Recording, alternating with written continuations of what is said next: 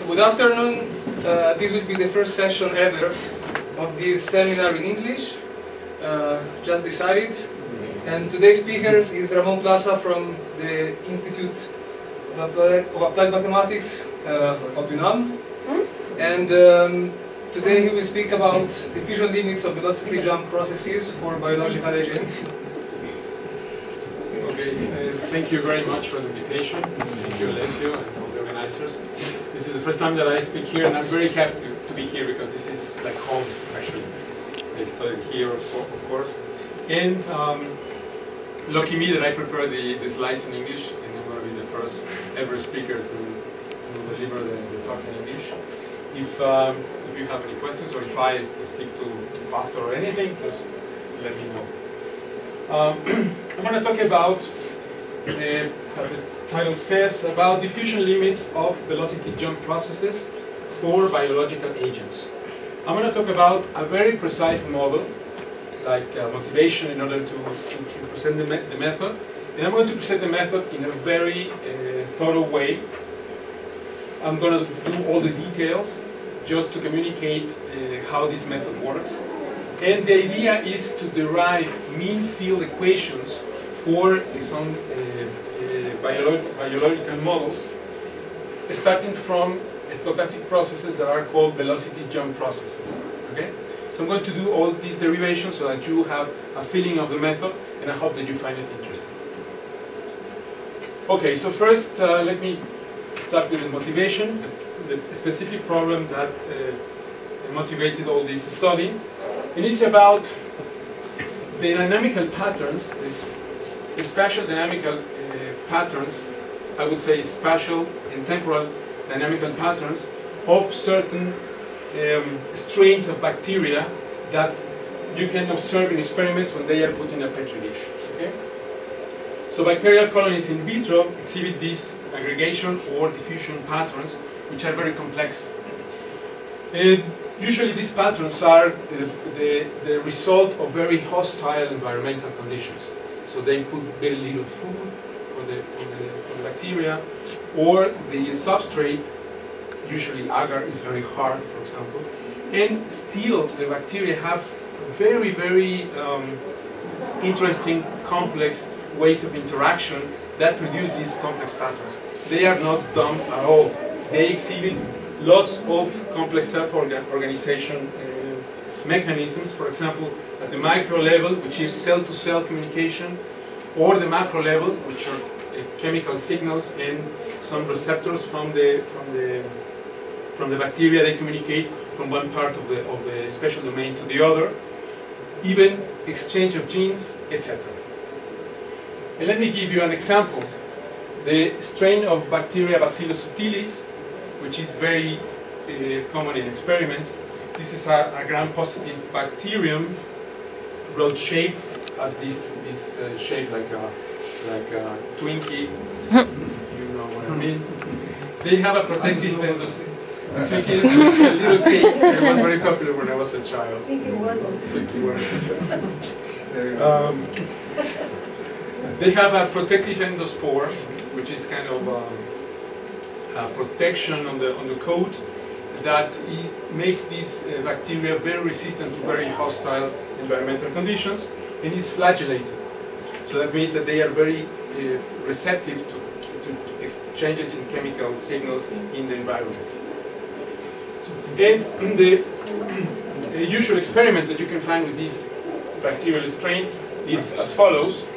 So you have a petri dish with a substrate, usually agar, and they put some food, which is usually uniform concentration of amino acids, for example peptone, and they inoculate in the center of the petri dish with some strain of this Bacillus subtilis.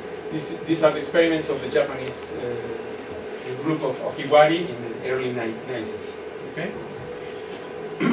So they inoculate in the center of the petri dish, and these bacteria start to consume the food and to start to form these very complex patterns. So there are many observations, there are many regimes, depending on the temperature, depending on the hardness of the agar, depending on the level of nutrient, that determine how these patterns evolve. Let's suppose that the temperature is is constant. And we are going to vary only the agar, the substrate, hardness of the agar, and the level of nutrient. So for example, in the low nutrient hard agar regime, they found these diffusion limited aggregation patterns. These are the experiments of Matsuyama and Matsushita and the group of Eshelbey Jacob in Tel Aviv University. And the patterns that these bacteria form are usually fractal. They are very dendrite-like, and the dimension of the envelope from in the case of high nutrient, or the dimension of the dendrites is usually fractal. The geometry is very, very specific. In the semi-solid low nutrient regime, this is called the dense branch morphology regime, the DBM regime, and this is the regime that I'm interested in. You have usually a smooth colony envelope. If the nutrient is very low, then the bacteria form dendrites. But the boundary of the envelope form is smooth. So in this regime, this is the regime in which you can propose, for example, a PDE, a differential equation, in order to model these dynamics. The high nutrients of agar is the best possible scenario for the bacteria. They have lots of food, the agar is very, very soft, and they crawl very happily. And this is going to be the region D, okay? And you have transitions between these regions, and we are going to use two parameters. One of them is the concentration of the nutrient, and the other is the agar concentration. The softness of the agar is measured by 1/0A. Okay? So these experimental observations are usually put in what is called a morphological diagram. So in the case you have the agar very, very hard and very low nutrient, which is the region A, you have these fractal patterns. This is basically like this. Okay?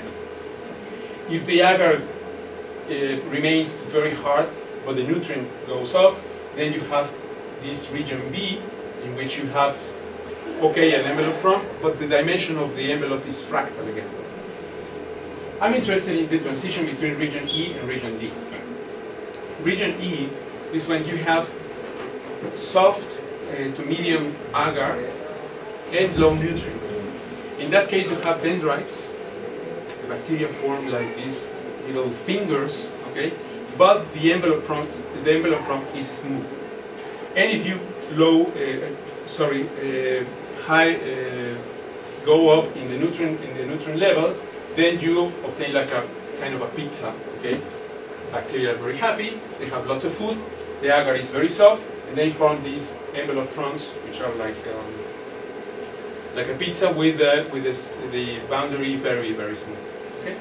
So I'm going to be interested in this regime, the transition between E and D. What are the stripe regions? I don't know. These are the stripe regions are like the transition regions between the experimental observations. The experiments are basically A, B, C, D, and E, and you have transition in which it's not very clear what happens. What is the reference? What is the reference of this figure? In the literature? Yeah, from which reference are these figures from? These is these are pictures of the actual experiments, and they are here, region E and E. I didn't write it down. I don't remember for region B, which okay, is so not here. there are different references. There are different references. Yes. Yes. In this case, this is a dense branch morphology. The experiments of Ohiwari. Okay. And okay, how to model this? How to model the dynamics, which is very good. So there are many ways to do it. Let me mention two of them. You can consider bacteria discrete agents. So in this case, you have an agent which is basically one cell. It's a self-propelled particle, self-propelled agent. They move, they interact with the environment. You have a rule for the movement for each individual cell. And they consume nutrients, etc. And these kind of models are suitable in order to track the internal state of the bacteria. If they die, if they change their composition, etc. Another type of models, which is the starting point of the study are bacteria as continuous densities. So you can suppose that the number of bacteria is approximated by a smooth function that depends on space and time, and you propose a set of partial differential equations, usually systems of reaction, diffusion, or other transport terms type of equations to model the dynamics. Okay?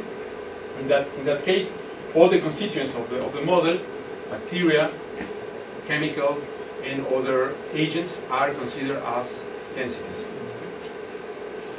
Okay, so let me focus on experimental observations in this DBM regime, which is basically the work by Ohiwari and collaborators in the early 90s. In the DBM regime, they observe that the bacteria are inactive in the inner part of the pizza, let's say, and outside. Outside, the bacterial density is very low, so that's understandable. But in the center of the envelope front, the bacteria are also very inactive. Okay? So that they are very active in the boundary of the envelope front. So cells become inactive again at the outermost front of the bacterial colonies, while the cell density is very low. Okay? So in order to model this behavior, Kawasaki and collaborators in the 90s as well, they proposed this nonlinear PDE reaction diffusion system of equations for this regime. Okay?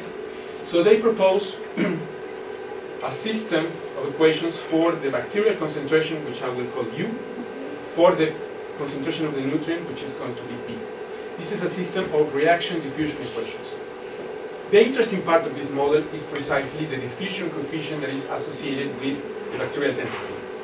This is a typical term of diffusion. You have the flux here, which is a diffusive flux, certain coefficient D times the gradient of U, and you take the divergence of that part. That's diffusion. Okay? So in order to explain this behavior, Kawasaki and collaborators propose this diffusion coefficient. And they say, okay, in order to explain this, we're going to propose the following diffusion coefficient. It's going to be proportional to both the density of the bacteria and the density of the nutrient. So that when the nutrient is very low, bacteria are very inactive. They don't diffuse at all. Or if the density of the bacteria is also very low, they don't diffuse. Okay? So this is, let's say, it's a diffusion coefficient which is non-linear, of course, density dependent, and degenerate. It's degenerate because when U or V are 0, then you don't have diffusion at all. And then it's going to be complemented by a standard reaction diffusion equation for the nutrient with constant diffusivity D for the nutrient, and a reaction term.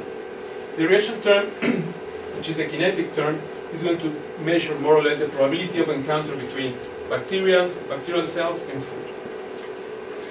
And notice that this is some conservation form. So when you increase the number of bacteria because of encounters of bacteria with food, then you decrease in the same amount, more or less, the density of the nutrient.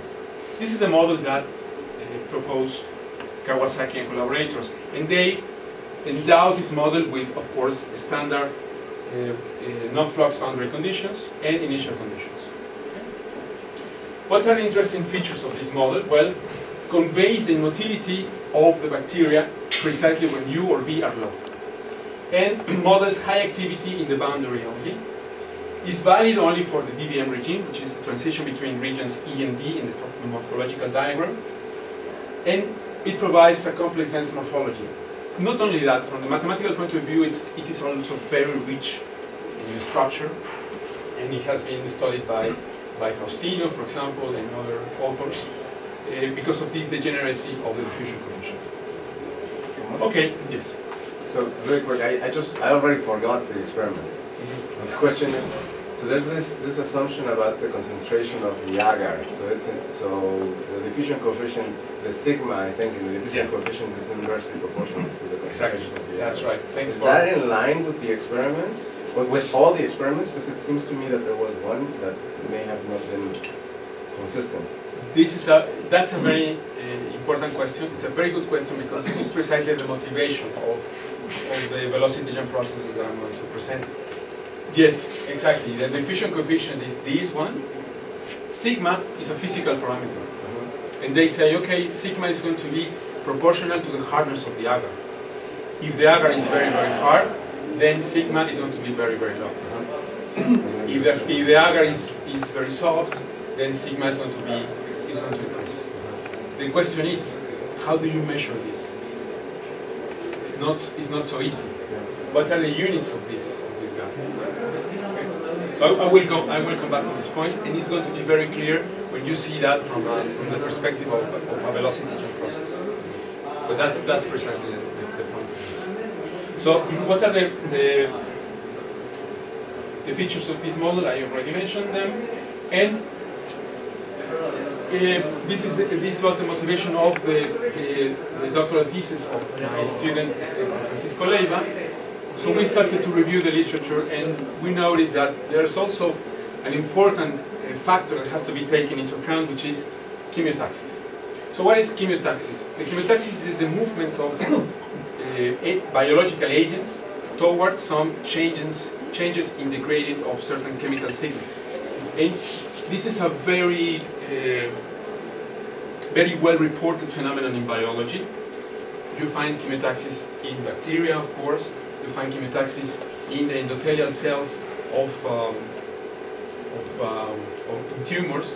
The tumors segregate certain chemical, and then by chemiotaxis, the blood vessels are attracted to the changes of chemical signals secreted by the tumor, and then the tumor gets vascularized. Okay?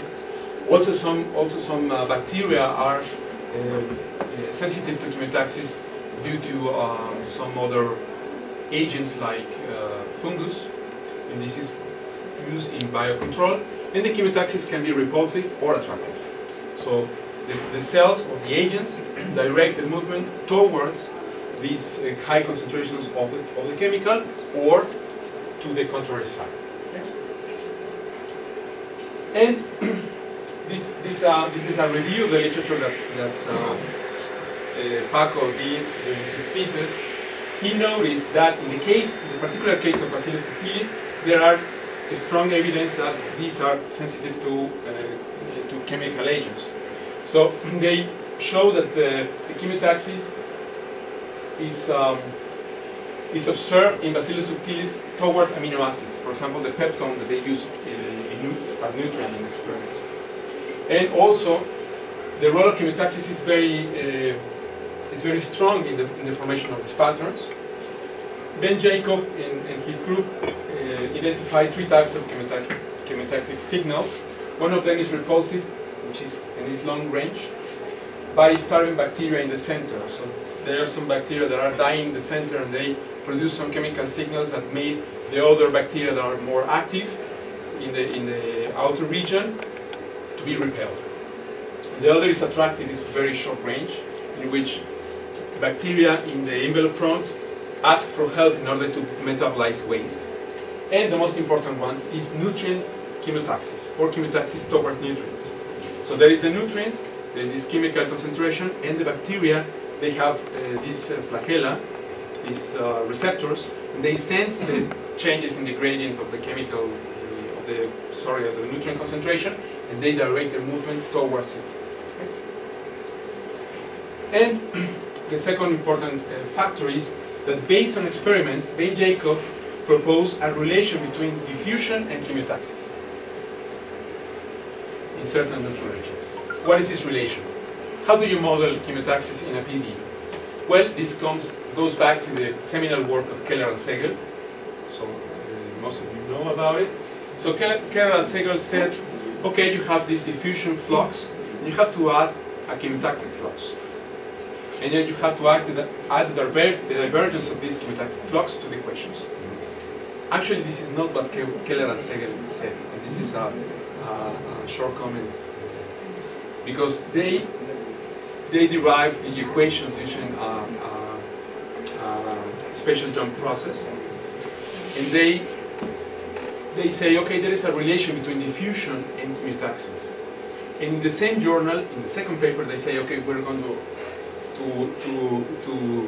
forget about that, because if you consider that there are no traveling waves, so we're going to assume that these two fluxes are different.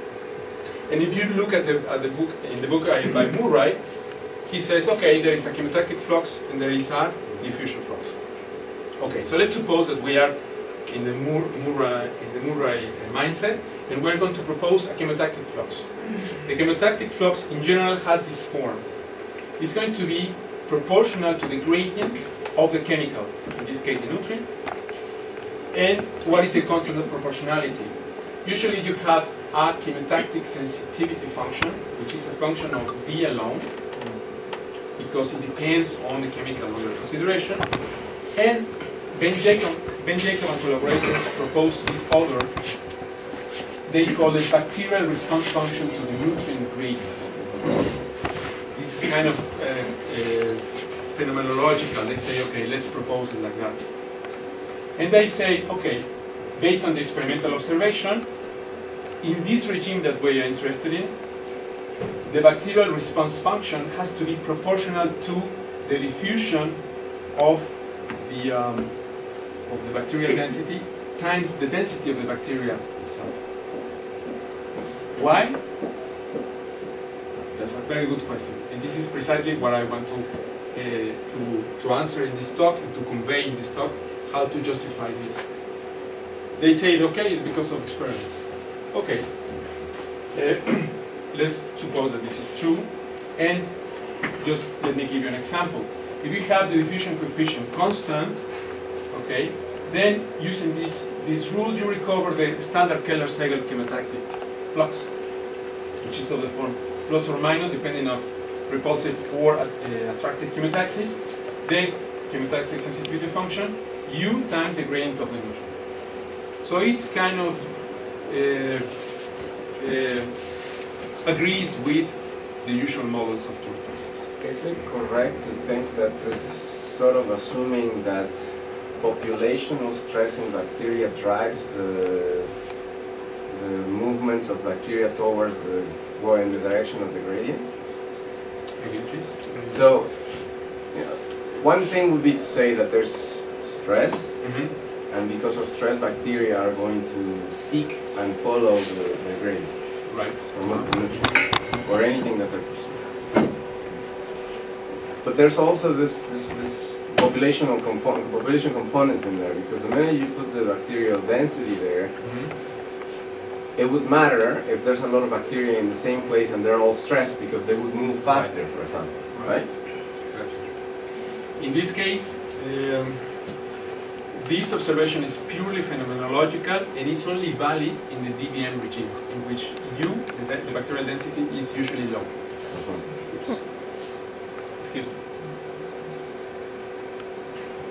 So I guess that this has to be adapted to the case in which you have stress due to higher population, right?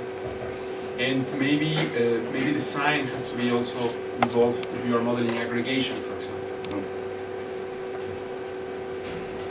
Okay, so in this part of the doctoral thesis, doctoral project of Paco, so we decided to include a chemotactic term to the Kawasaki model and see what happens. So this was the first part of the project. So we added this chemotactic term here.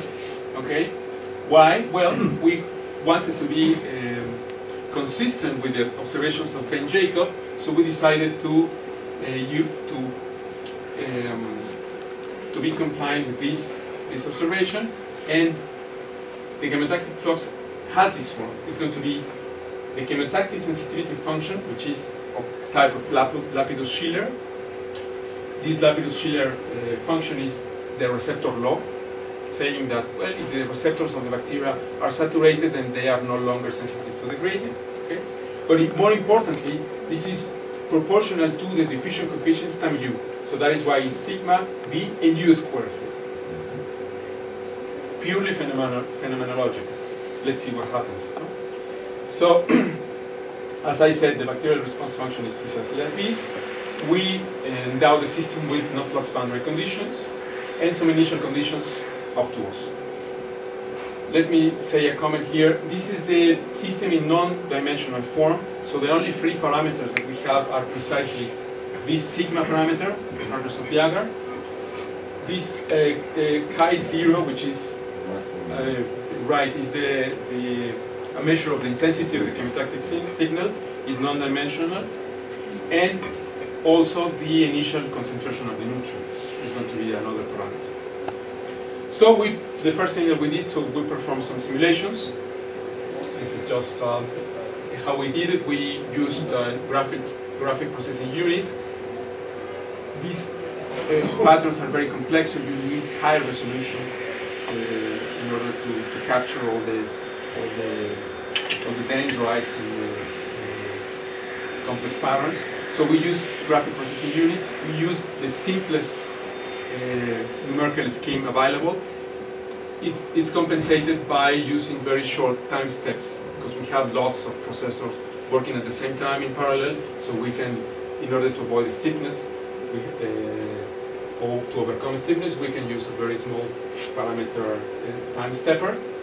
And we use a uniform initial concentration of the nutrient, and as initial condition for the bacteria, just a Gaussian. So you inoculate in the center of the Petri dish with a population of bacteria, it's just a Gaussian.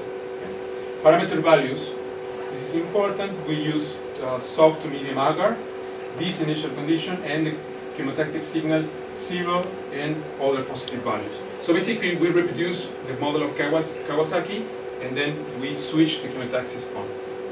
So this is a picture that you don't see well, but this is the simulation with no chemotaxis. So this is basically the result of Kawasaki, and you see that the envelope front, this is the Devier regime, starts to grow because of the bacteria. They start to process nutrients, and they advance. Okay, you can see here some morphology in the colony pattern. You see some dendrites.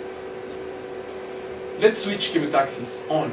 So if you increase the chemotaxis, then the first thing that you see is that the envelope goes faster. So it starts to grow faster. This is no surprise, because if there is chemotaxis and the movement is directed towards the nutrient, well, of course, they want to go faster, right? But also, if you switch chemotaxis even higher, then you see that the envelope goes faster, and also you see a change in morphology, because the pattern becomes smoother. You could think that it becomes more stable. So these are basically the observations. This is the summary of this paper, which is in collaboration with Carlos Malaga in the physics department, and Paco Leiva, as I said. So we incorporated a suitable chemotactic term into Kawasaki's model to perform these high-resolution numerical simulations. A numerical observation is the following. There is a change in morphology. Patterns become smoother, less branchy, in the presence of chemotaxis. And we made a numerical estimation of the speed of the envelope front. We did some asymptotic, front propagation approximation in one direction, in the normal direction. We have a traveling wave. You can estimate the value of the traveling wave, and with these asymptotics, which are very good, but had a very good resolution with numerics, we proved that that the speed of the envelope front is an increasing function of the chemotaxis. So if you switch chemotaxis on, then they go faster. The only thing that we could not quantify is why this change in morphology. But this was later on proved by my master students, Alex Butanda. We could provide a quantitative argument of why this change in morphology happens. So we, in the geometric front propagation approximation, we linearize the equations around the envelope front, all in one direction. We disregard the transverse the component in the tangential variables. So this is an approximation, of course, but the perturbations can be multi-d. So we perform an energy estimate on the linearized operator around this envelope front, and we prove that the energy bounds for the eigenvalues are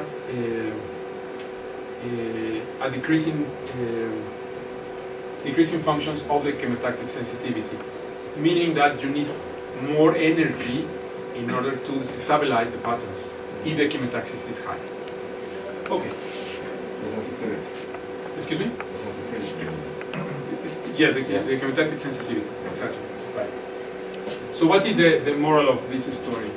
Okay, we have these models. They are all phenomenological, right? There are many parameters here that are very hard to measure. So how can we relate this PDE mean field microscopic model to some macroscopic properties of the system? For example, like hardness of the agar, and why this relation between diffusion and chemotaxis. So it is very clear there are some situations in biology in which the diffusion coefficient, the diffusivity, is density dependent. There are many references has been observed in populations of mammals, cell biology, in ecology, etc. A non-biologically related example, which is very popular, is the porous medium equation. You have this diffusivity that depends on the density U. And what is the paradigm? You have this type of equations in which the diffusion coefficient depends on the density. How do we model this? How can we relate this with the microscopic problem under consideration? So this is what motivated. Yeah. Before switching to the next part, this chemotactic component that you added to the model, a priori you could add many of them corresponding, for instance, to nice chemicals and bad chemicals, right? The study. Right. I don't know. Yeah. Right. You could have many terms of chemotactic corresponding to. Exactly. There are basically three types of chemotactic terms. The one over the logarithmic function, the original by Keller and Segel, Lapidus-Schiller, which is receptor, and others that. If you have more than one type of nutrients, or in general chemicals, imagine you have U1, UV, U1, U2, and so on. Okay. And some of them are attracting, and some of them are. Right. Yes, of course you can complicate the model. Yes. Just, I mean, yes. You could a priori study what happens if you have a colony of bacteria with one nice nutrient here, one bad nutrient here, right, and show whether it actually goes toward the nice nutrients. Absolutely, yes. Okay. You can complicate the model as much as yes. you want. Yeah. Right. Related question. I think it's more or less the same thing. Did you, or are you going to look at the relationship between the sensitivity for chemotaxis and the I don't know how to call it. The diffusion. The strength of the draw from the chemotactic element in here, because there seems to be this.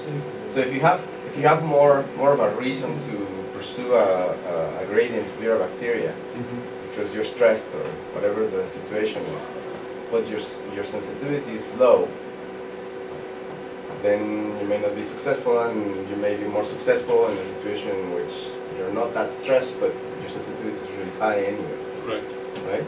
So these are two possibly conflicting situations that may affect the patterns in opposite ways, because you make reference to the dendritic, the formation of the dendrites, but you also made reference, or that's what I thought, about the shapes of the possible branches that you form when you start forming the dendrites. And those go away when sensitivity goes up, right? Because you get smoother patterns, but more direct patterns. But only in the DBM regime, when the concentrations are low. For both bacteria. Okay, and that has to do with your sigma. Exactly. Yes. And the answer to your question is no. I'm not going to relate the diffusion with the chemotactic sensitivity. The chemotactic sensitivity depends on the chemical under consideration alone, so to speak. It's going to be related to the chemotactic flux. basically the bacterial response function that Ben Jacob invented has to have something to do with the diffusion. That's it. Before that, you mentioned that you could model like eukaryotic cells with the same processes, but I think you have a lot of constraints in eukaryotic cells that doesn't exist in prokaryotic cells. Like, for example, the extracellular stiffness maybe is not the same like the agar stiffness, or even you have like ponderated zones of activity or migration, etc. Not all the cells migrate. All of them migrate in different ways, so maybe you could, if you are going to model eukaryotic cells by this way, we should couple them with dynamical patterning models. There is a theory by Newman and Batt that talks about all these reaction diffusion, etc. mechanisms of aggregation, but adds another typical of animals that could solve this problem. Right. So, because I think there's a big Yes, of course. drift between eukaryotic and prokaryotic cells. Modeling is a serious business. Yes, it is. I agree completely with you. And I just have to say that I mentioned eukaryotic cell biology is the work by Sengers and other authors as an example of a reaction diffusion system in which the diffusion coefficient has to depend on the density. Just an example of that. I agree. Okay, so oops.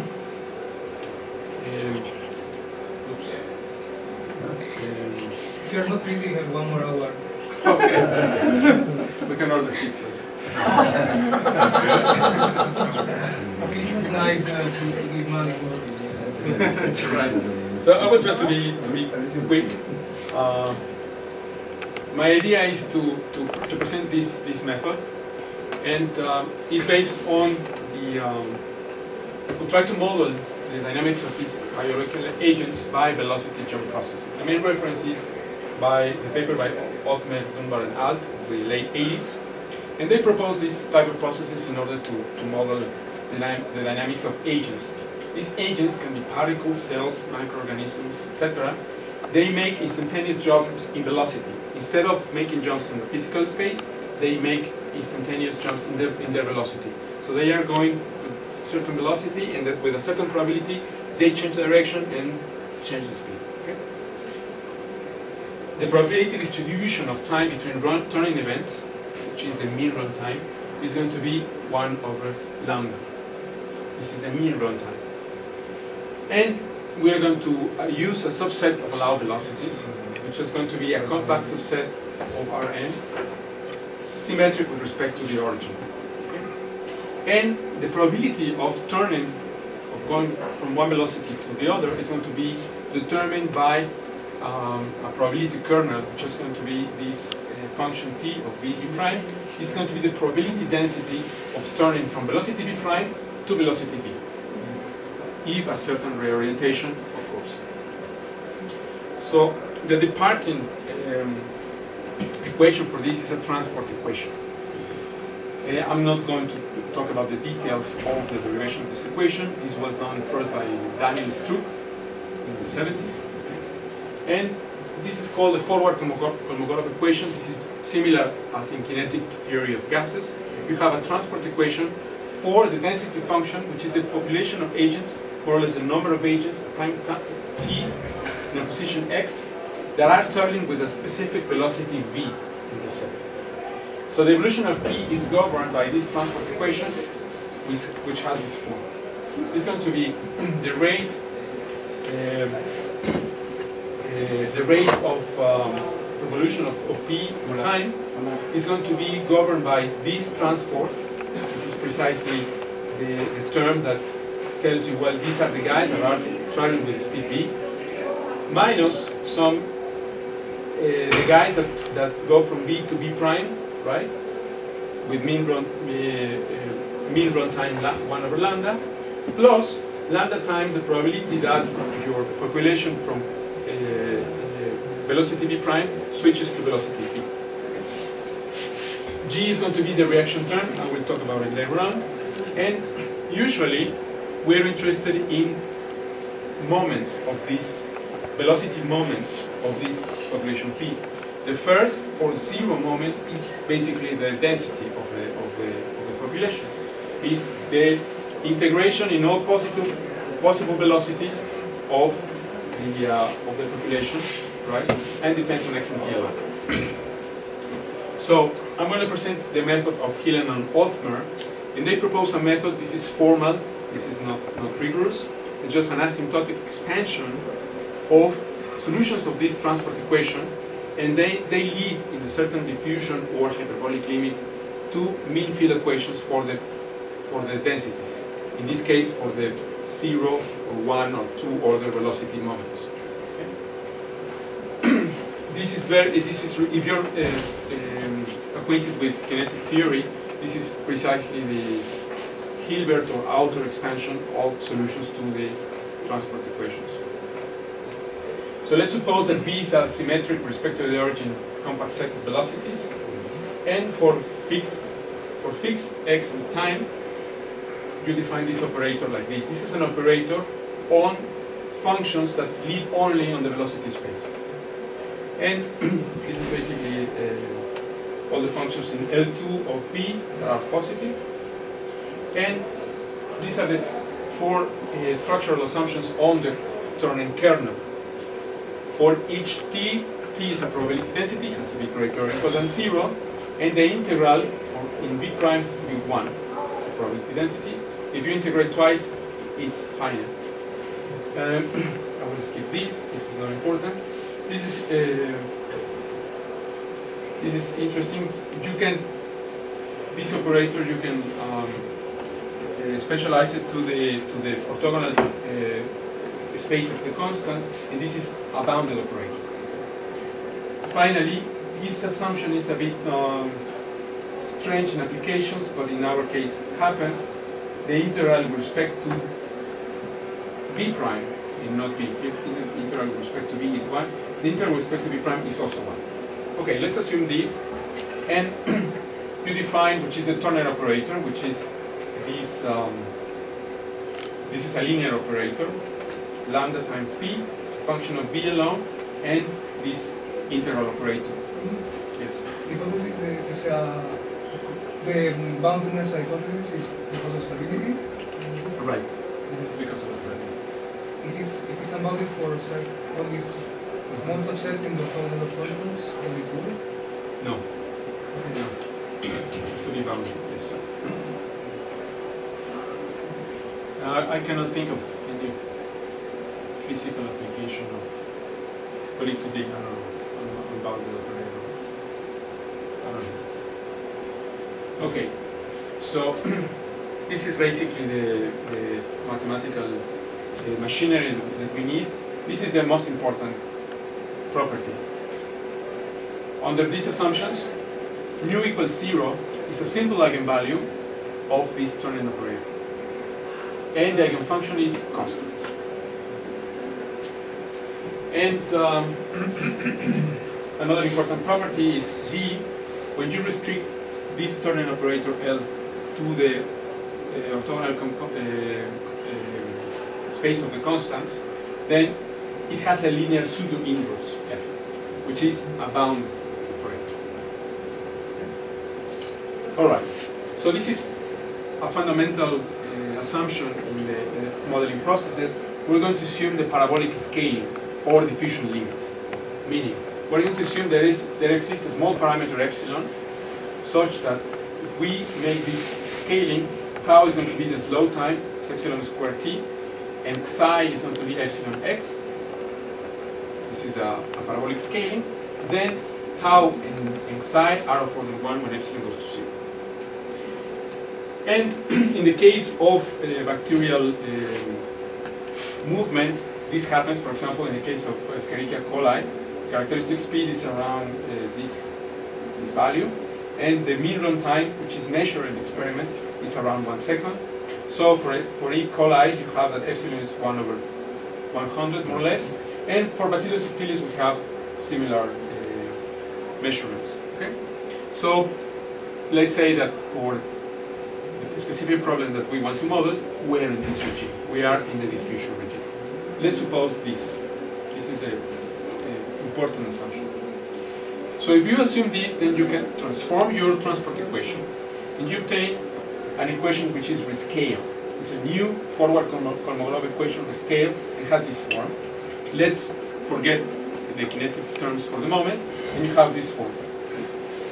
So what is the method in a nutshell, in a few words? The method means you're going to propose a solution to the new, to the rescaled Kolmogorov equation in terms of an asymptotic series, a series of powers of epsilon. P0 is going to be the dominant term, plus epsilon P1, plus epsilon P2, etc., etc. This is formal. This is not rigorous. We don't know if this converges or not. Let's suppose that this works. We're going to plug this solution into the transport equation, and we are going to look at the hierarchy of equations that results from collecting powers of epsilon. Okay. This is basically the method. Are there ways a posteriori to verify that? Yes, of course. Yes, yes. A posteriori, you can say, okay, let's suppose that I have a solution of the transport equation of the kinetic velocity jump processes with some boundary conditions, initial conditions, and if epsilon goes to 0, they converge. You can prove rigorously. We have not done that in this case, but in kinetic theory, this is what usually done. Then you prove rigorously that they converge to the solutions or weak solutions to the mean field equation. But the proposal, and this is for the seminar here, this proposal is only for the modeling process. What is the velocity jump process that I have to use? Apparently you don't know. So first you use this formal asymptotic method, you derive your velocity jump process, the one that is going to help you to model the problem, and later on you prove rigorously that it converges to the solution. This second step we have not done yet in this case. Okay, so on the last 5 minutes that I have, sorry for that, I'm going to try to explain everything. The marginal density is independent of epsilon, so we can assume that the integral in the velocity of P1, P2, and higher, they are 0. So the mass is concentrated in P0. Let's assume that.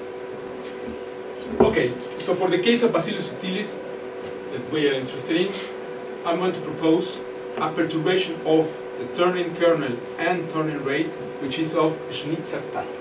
The Schnitzer proposed for another problem in kinetic theory the following. He said, okay, the turning kernel is going to be unperturbed. It's going to be a turning kernel that depends on V and V prime. Okay? But the turning frequency is going to be perturbed in epsilon. It's going to be a constant in V, lambda 0, plus epsilon, lambda 1 that depends on V. Lambda 0, this is very important. Lambda 0 is constant in the velocity. It's constant in V.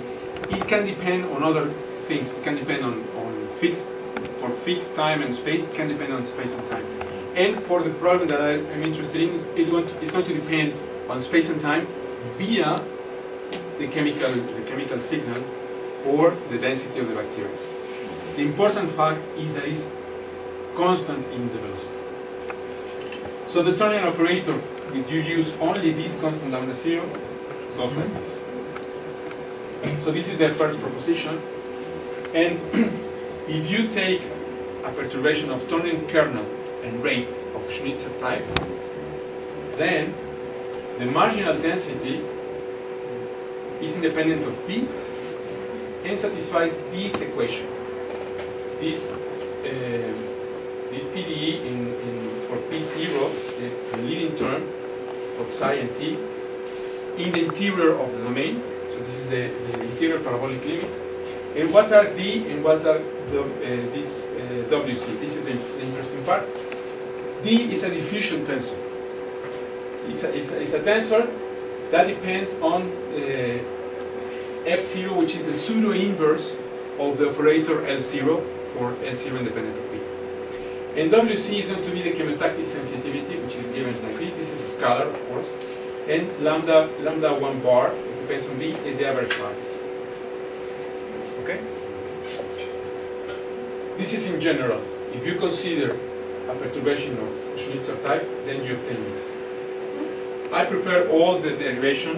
I will skip the steps of the derivation. I will point out the crucial parts. The crucial part is if you substitute the Hilbert expansion and collect powers of epsilon at order 1, you have that L0 times P0 is 0. So P0 is in the kernel of L0. Since the only eigenvalue, mu0 is a simple eigenvalue, then it means that P0 does not depend on V. It's a constant. For fixed psi and for fixed tau, it has to be a constant. So this means that P0 depends only on psi and tau. Okay? And you switch the machine on and you collect powers of epsilon and epsilon squared. When you collect powers of epsilon squared, you obtain a solvability condition for the equations, and that will lead you to the mean field equation that you need for P0. Let me give you an example. The equation of order epsilon is L0 P1 is equal to this guy. If you take the L2 product in L2 of V of this left-hand side with 1, what do you get? You get 0. Because this product is the same as L0 star applied to 1, comma P1. But L0 star of 1 is 0. Because, as you know, if 0 is an eigenvalue of L0, then it's an eigenvalue of of an adjoint, if the operator is closed, etc., etc. Right? With the same multiplicity and all that. So the solvability condition for this equation is precisely that if I integrate in V this right-hand side, it has to be 0. Because the solvability condition in order 1 epsilon is not helpful. This can be checked that it's trivially satisfied because of the properties of the kernel. What is interesting is the equation of order epsilon squared, because you apply the same property. You integrate this in V. This is the L2 product of 1 times L0 has to be 0. So the solvability condition is that the right-hand side has to be 0 if you integrate in V.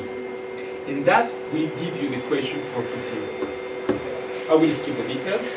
At the very end, if you do the math, you obtain precisely that the equation that you arrive at P0 bar is this one.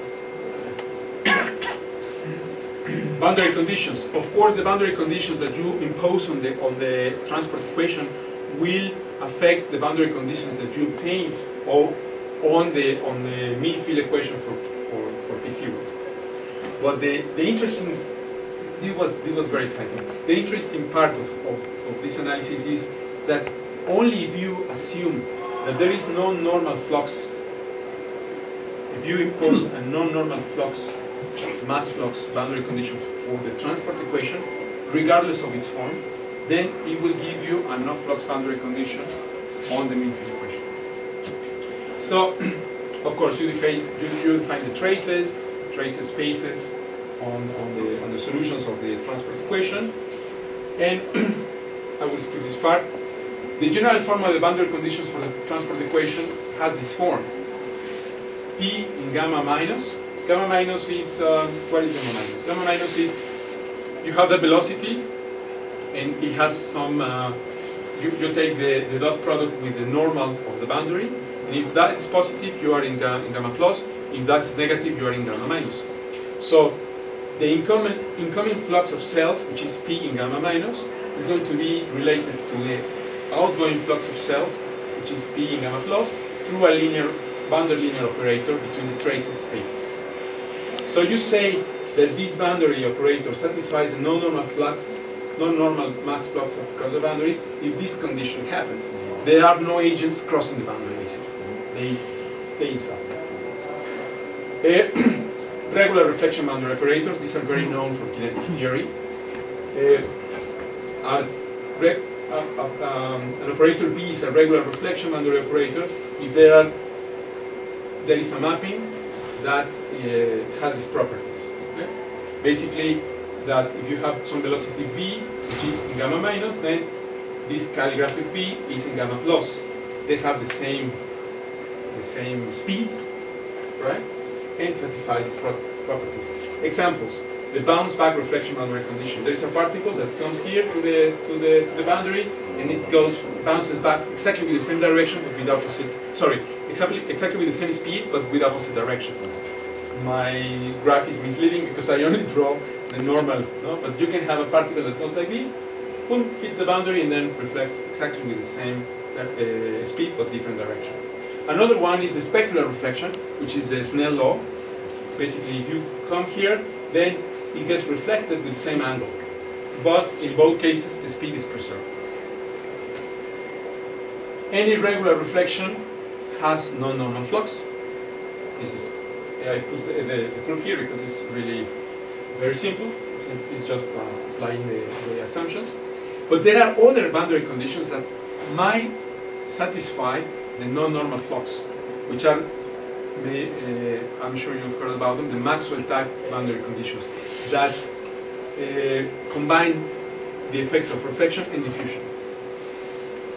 Those, if they satisfy the boundary, non-normal flux boundary condition, it's okay. You arrive again at the no-flux boundary conditions for the limiting equation. And this is the content of this proposition. Can you have a sticky condition? I don't know. In the Maxwell, I don't know. But I guess that it could be. I mean, that the particle comes and gets stick to the boundary, right? As long as there is no flux across the boundary, I think that it works. But I don't know. Okay, I will skip this proof because now it comes the exciting part. Sorry about that. Which is how do you choose the turning kernel and the turning rate in order to arrive at the model that I previously presented. So we're going to assume that S is going to be the concentration of the chemical signal, chemoattractant, okay, and the perturbed turning frequency lambda 0 can be a function of space and time through via S or the density, but constant in V. This is very important in order to apply the previous propositions. Okay, so the turning kernel is going to be something very simple. It's an unperturbed from a uniform orientation in velocity space. The probability that you go from one velocity to the other is exactly the same. It's 1 over the measure of V. How do we choose V? V is going to be a uniform distribution of velocities in all directions with constant magnitude as possible. It's just a sphere. This is not interesting. The interesting part is the choice of the turning frequency. And we based our choice in two experimental observations. The first one, actually it's very recent, is that the tumbling time is low when the concentration of the chemoattractant is low for Bacillus subtilis. I have to say that this experimental observation was made for Bacillus subtilis towards oxygen, not towards peptone. I did some research and I couldn't find that observation in the case of peptone, in the case of neutron. But I assume that it's not. So this is valid to extrapolate it to the case of peptone. The second observation is that to model aggregation, lambda must be a decreasing function of rho, which is something that Marco was suggesting. Right? So let's propose the following first order perturbation of the Schnitzer type of the tumbling frequency like this. It's going to be a constant over rho times S plus epsilon. This is the order epsilon term. Kappa, that depends on the chemical signal. This is going to play the role of the chemotactic sensitivity function times V times the gradient of S. Here we are taking S hat, which means that the dependence of lambda 1 is going to be not only on the concentration of S, but also the gradient or other higher order derivatives. And this is what works. This is what works. So what is the resultant diffusion tensor? In this case, since lambda is constant, then the pseudo-inverse of this operator is simply multiplication 1 by minus 1 over lambda 0. So the diffusion tensor looks like this. And at the very end, you have precisely this diffusion tensor, which is isotropic, is proportional to the identity, but proportional to the product of rho and S. One observation, this scalar quantity has the units of square length over time, which is the effective diffusion coefficient. This parameter here, sigma, which is S squared over nu 0 n, measures the hardness of the agar. Why? Because if you have a hard medium, then the velocity of the bacteria has to be low. The medium is very hard, so S has to be low. And also, the turning frequency per unit mass, which is this nu 0, should be large. I mean, the time that they spend moving with a certain velocity is low. So, lower values of sigma indicate harder substrates. And for the chemotactic term, in order just to finish, again, you substitute all your choices and you arrive at this, and you have a chemotactic sensitivity tensor, which is this tensor here, this integral on the velocity, with a chemotactic sensitivity function. This is the form of the chemotactic sensitivity, and the important fact, naturally from this process you see that diffusion and chemotaxis have to be related to each other. This derivation underlies the experimental observation of Ben Jacob, which was completely phenomenological. This chemotactic sensitivity depends on the diffusion in this fashion through the inverse, the pseudo-inverse of the operator. So, agrees with the experimental observation. I will skip this part. This is the Lapidus-Schiller receptor law, so the model looks like this at the very end. If you normalize it, you obtain the model that I presented at the beginning. I had a couple of slides adding a reaction term, just very quickly. The velocity jump process is Markovian, in the sense that there is no history dependence. So it is legitimate to add a reaction term. And also, there is another assumption,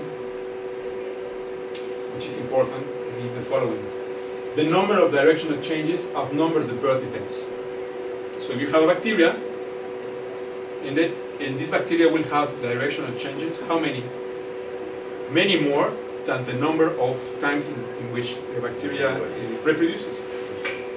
So if that's the case, then the kinetics has to be measured in the slow time scale. So the kinetics goes like epsilon squared.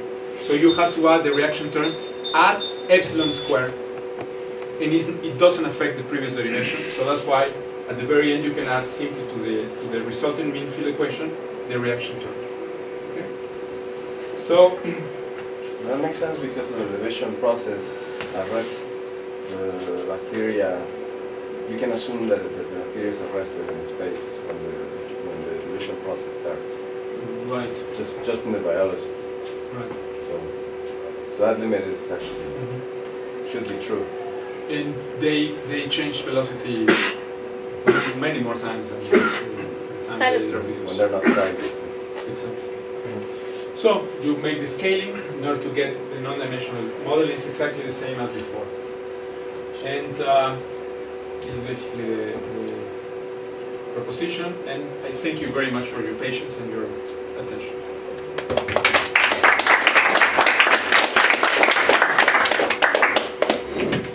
There are questions, comments? When you talk about the pseudo-inverse, does it mean that you have an ear-post problem? It's a pseudo-inverse because it's only the inverse of the operator restricted to a subspace. The inverse doesn't exist because it's singular. It was on zero because it's zero in value. It has a zero value.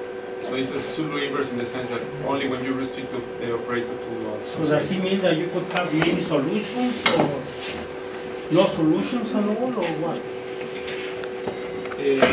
No, the solution, there is one only pseudo-inverse. Only one solution? Only one pseudo-inverse on the space. So when you consider that the lambda 0 is independent of the velocity, then you are working on that space, which is the space of constants. in that case, the pseudo-inverse is well defined. If the turning kernel depends on V, then you cannot do that. So that is why the proposal of writing the turning rate as some constant in V plus some perturbation. So only for the constant in V turning rate you can do that. Because only in that space the pseudo-inverse exists. One more question? Yes. About the sticky conditions. I was thinking that maybe one particle or whatever goes there, sticks there, another one comes and also sticks there, and maybe you have a deformation and you have a lot of mass in one direction. Does it goes against your theory or? I don't know, but that's a very interesting question because you have to model aggregation in that case, and the diffusion has to have a negative sign somewhere. So maybe if you assume that the boundary condition for the transport equation has this gluing effect, I don't know, maybe at the end of the day doing the computations, the diffusion tensor that you arrive at is negative at some regimes or something like that. Models aggregation. That's interesting.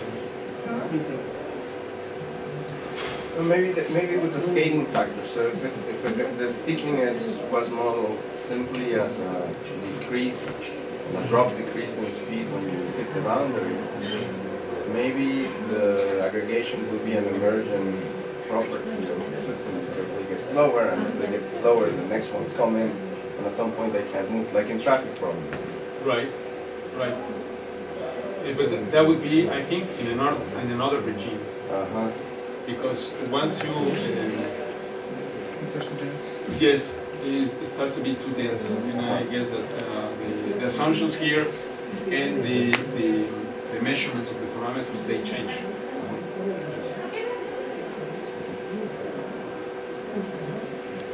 There are no other questions or comments. Let's thank Ramón again. Thank you.